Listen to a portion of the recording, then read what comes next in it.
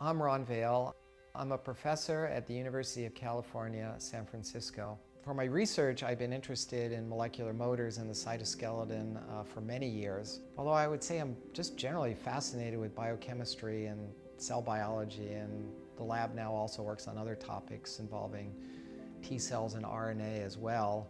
In addition to science, I'm very interested in scientific communication. I founded iBiology, set up programs for young scientists in India, and I'm also involved in efforts to try to make science communication more open and available throughout the world.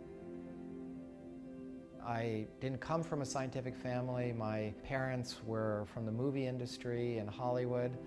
But my mom took me to museums when I was very young, and I loved the dinosaurs. I loved looking at the stars at the planetarium. I was just captivated by all the wonders that were presented at these museums.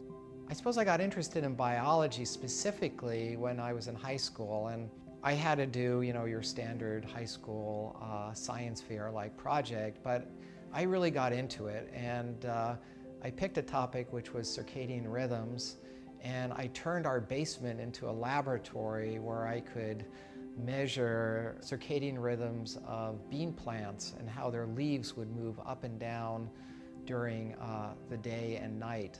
That was my first exposure to not just learning science facts, but trying to develop a question that I was curious about and wanted to answer.